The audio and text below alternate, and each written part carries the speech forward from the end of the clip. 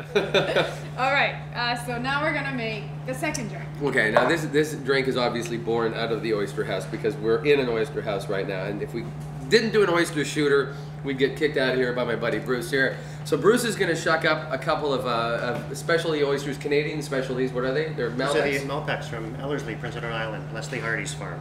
So let's get him going on these. You can make this with jarred or canned oysters, but again, they're not going to have the same sort of luxurious quality as if you're using fresh. And the beautiful thing about this, and I know because Bruce can shuck oysters, we're going to try and save as much as the brine, which is that sort of that salt water, the liqueur that the oyster is surrounded in, and we're going to include that in the shot. This is great as a welcome drink if you're doing something pre-dinner and the mousse-bouche, you know, just something that it's fun, you know, and it's a bit different. And for people that are afraid of oysters, this might be the easiest way to ever try your first oyster in a cocktail. And it's a real Canadian theme here because we're going to make basically a Caesar and drop an oyster in it, but we're going to do it. No, I was gonna say you can't get Clamato anywhere. Well, you can start. I found Clamato in Australia now. I know they carry it in Vegas because Canadians frequent there a lot. Okay. It's finally starting to pick up. You know, Canadians just have to travel more and insist on Clamato, and then sure enough, next time you go back, they'll have it. In Mexico, you can find Clamato. Okay, so we have our fresh oysters, beautifully prepared. Now, Bruce, we're just gonna get a small little fork. Here we go, right here. We're gonna just take it out, and look at that. It's been separated from the shell oh so nicely, the abductor muscle. It's a clean cut. Wow. Pour the rest of the liqueur in there.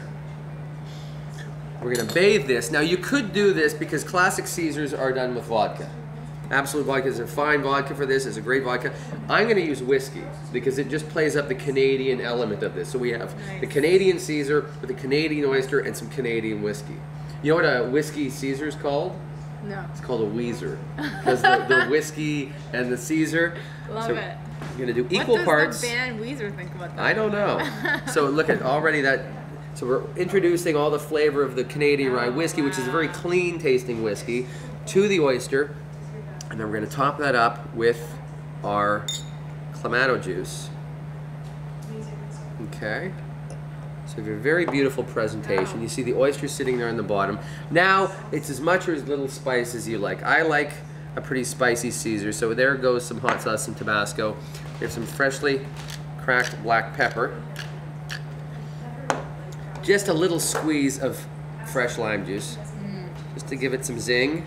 And in any good oyster house, look at this fresh horseradish right there. You don't see this a lot, but oh, this stuff is absolutely delicious. So we're gonna put a nice little dollop of that in the top. This is mine. I'll make yours a bit less spicy. Is that okay? Yeah. Okay, I'll do one more very quickly. So these are Canadian oyster shooters. These are Canadian oyster shooters, using the best of what we have here in Canada. It's really elegant too. It's actually quite elegant. And again, like I said, for a party, you know, this would be a great thing to serve because it's also kind of unique. A lot of people haven't maybe had this before. Well, the mix of whiskey and vodka I find interesting too. Well, yeah, I mean, you'd be surprised. And again, if you don't want to go to all this trouble without trying it first, just make your next Caesar with a bit of Canadian whiskey instead of vodka. Make a Weezer. Did you coin that term or? No, I didn't coin it. See, I'm not going to take credit for something I haven't come up with. That's I'm going to great. put a little bit of that in here. We're building it a bit differently this time, but that's okay because it's all going down.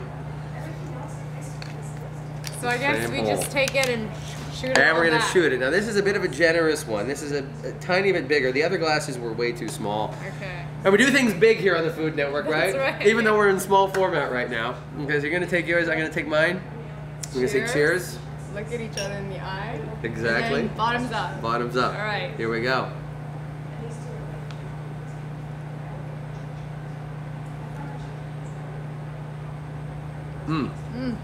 Wow. Spicy, but everything's in balance. So many layers of flavors. Layers of flavors, but nothing's really out of balance. No.